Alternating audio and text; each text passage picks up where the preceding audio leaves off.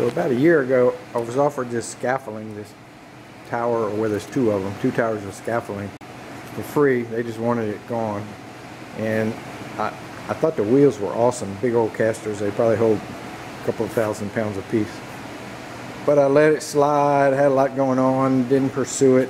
And now that I have a boat coming that I'm going to renovate, I thought it would be nice to have the boat on a cradle in my driveway, or not on a boat trailer, but on a cradle where I could move it around, spin it around, pull it in the sun in the winter and pull it in the shade in the summer. So I went back and the scaffolding was still available, so we got it and brought it over here, and I worked on it the other day. I took the wheels apart and put some grease on them, and I fixed some loose tires with some nuts and bolts, and I went and measured up the boat that I am procuring, and I need to make a Dolly cradle for the boat, and it needs to be 4 foot wide and about 9 feet long. So that's what we're going to do this morning. So the horizontal beams that came with this scaffold frame make a 5 foot square, and I need a 4 foot by 10. So I'm going to have to cut some of them in half and make them shorter, and cut some of them in half and make them longer. So now this is just a basic metalworking project. I get to use my cheap Harbor Freight chop saw, which works pretty good for lightweight stuff. Cuts pretty quickly, and the blade lasts a long time. Gonna take the tubes and grind off the galvanized, because I do need a good weld here. It's gonna not collapse and not let the boat fall on my head. Used angle iron to line the pipes before I welded them back together, and I had to make sure that the brackets lined up. This caster, somebody had taken a maul to the little locking ring, so I had trouble getting the little brackets to fit in there.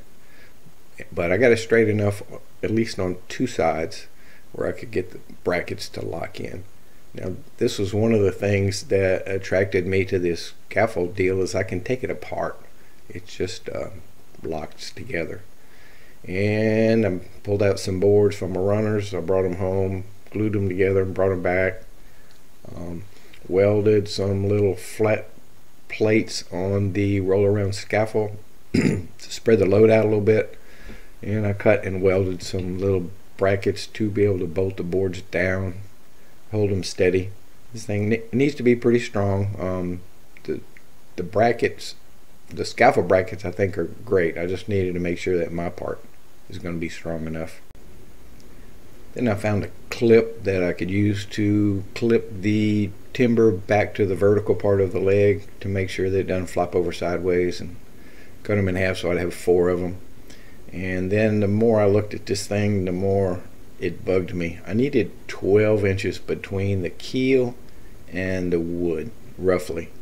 Here I have 14, so I could cut 2 off the wood, but the boat's still going to be too high. It would be too awkward to get the boat off the trailer and get it up high enough to get on top of this thing. And plus I just needed it as low to the ground as possible for stability and, you know, ease of getting in and out. So I'm cutting these crossbars at the end in half and fabricating these angle iron drops. Try to get the boat a little lower when it sits on the frame. My welding is usually pretty iffy, but because this pipe is pipe and not tubing, it's fairly heavy wall, and this angle iron is fairly heavy wall, I was able to turn up the heat and get some good welds, and I got a lot of inches of weld, so I'm pretty confident that strength will not be an issue on this fabrication. So I got the first drop set into place and welded on the top. Still got to flip it over and weld the bottom.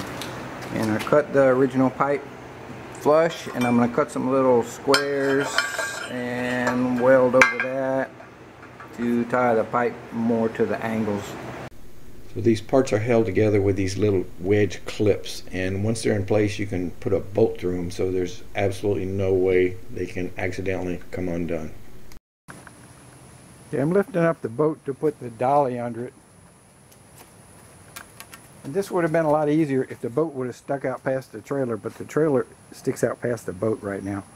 So I picked up the trailer with the boat on it with the floor jack in the middle, and then the floor jack's in the way.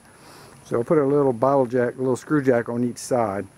So now I can lower that floor jack and get it out the way and put some crisscross braces on those two 2x4s. And then when we let the trailer down, hopefully they will hold up the boat. We'll see. The good thing is it can't fall to the ground because the trailer will still be under it until I'm pretty happy about the security of the whole deal. So the two struts at the back I got braced so they can't move side to side. And up front I've got the trailer picked up. It's high enough where it is. I've got this bottle jack under the trailer and I got this floor jack kind of as a backup.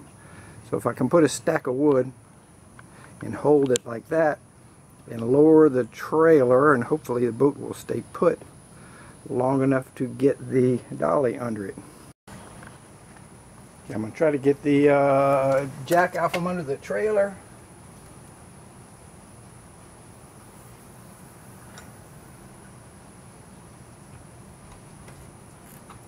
Okay, so this jack is bottomed out, but the wheels are still not on the ground.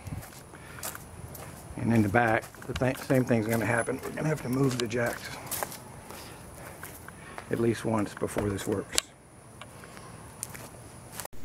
Two of my jacks are these very old screw jacks, and they're a little slower to operate, but they're like, you know, they're forever. When you set them a certain height, you can leave them for months and months. You don't have to worry about them leaking down. Okay, the boat is supported by the two 2x4s in the back and a stack of wood in the front, and the trailer is on the ground.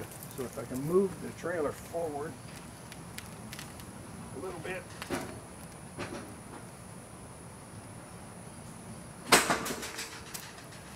Now I can put a nice stack of wood under that keel and hold some weight better. So I put one of my jacks under the middle of the back. I probably should have put a stack of wood. It would have been a little more stable. And I added a vertical strut and some cross bracing. And the boat is heavy, but it's really just a hull right now, so it's not crazy heavy. And I moved the trailer forward until I hit my stack of wood, my blocks. So what I have to do now is jack the boat up off of these blocks, put another stack of blocks behind this cross member of the trailer, roll it forward a foot or two until I hit the second cross member, and repeat, and do it over and over again. It's kind of time consuming. It's not really hard. Since the majority of the boat is still over the trailer, I kind of developed this false sense of security and tried to go too fast, and then the boat fell off the blocks. And of course it landed on the trailer, but now it's like 8 inches crooked. So a couple of tries with the jack and the jack at an angle, and I got the front straight, and the same thing at the back. I got it straightened out.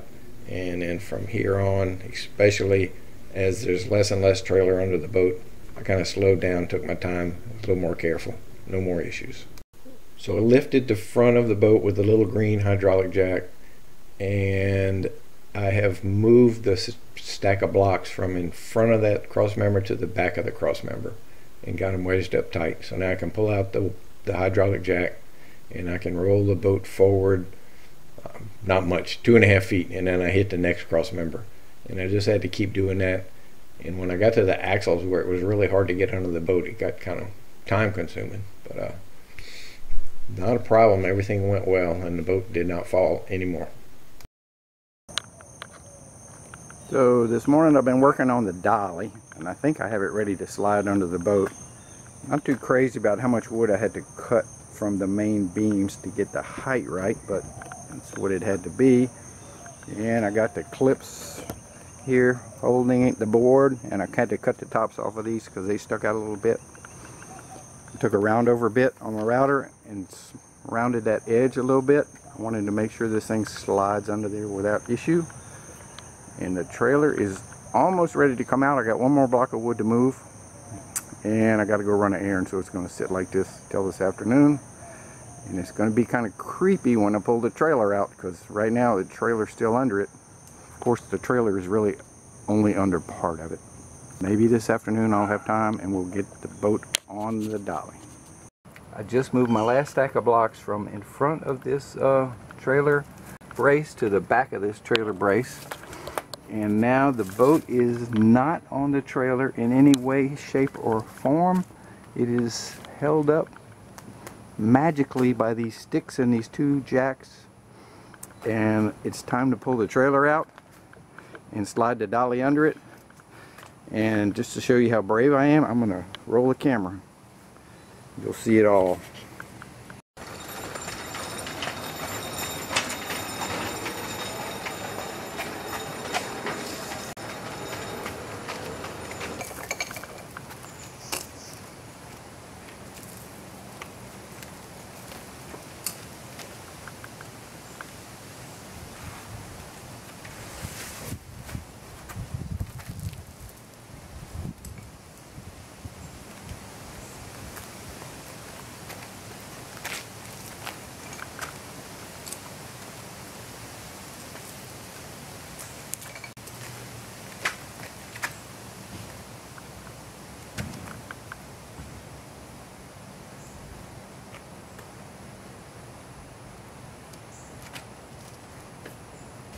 Okay, well that's as far as I can go until I move a pile of blocks, but at least there's something under it now.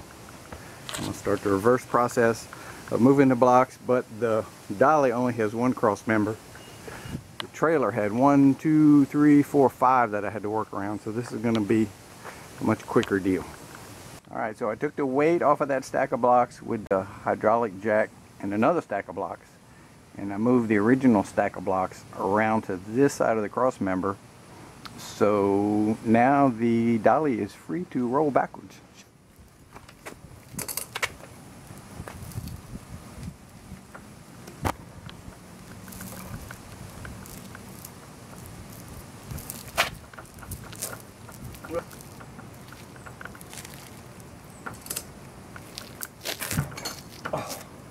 So we rolled backwards until I hit the stack of blocks that was in the back.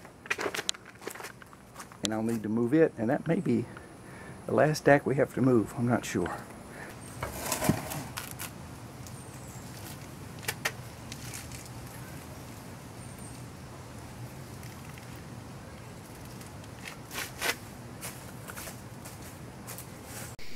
So I skipped a step on my video in here.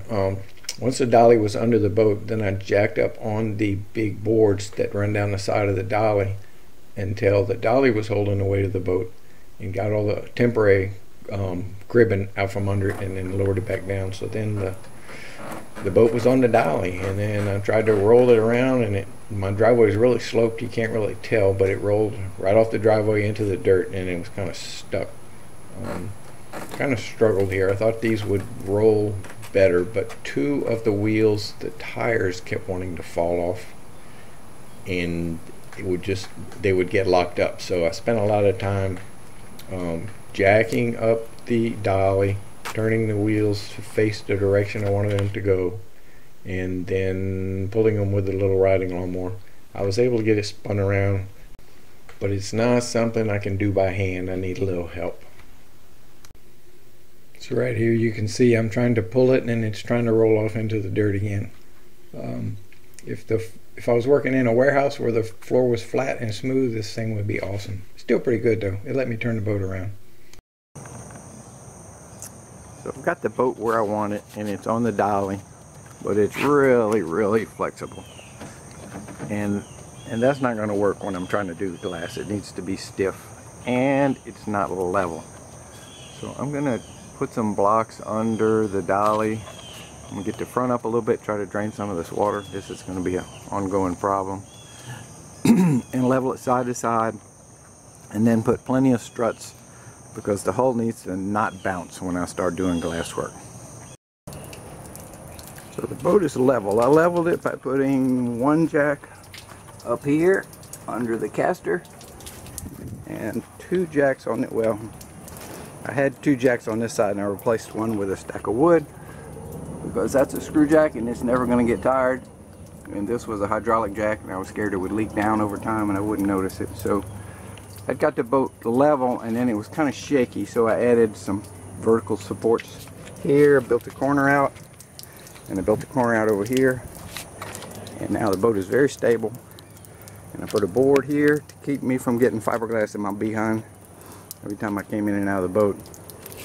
And I drilled some holes to drain some of this water, and it's about time to cut out the first pair of stringers. Yuck.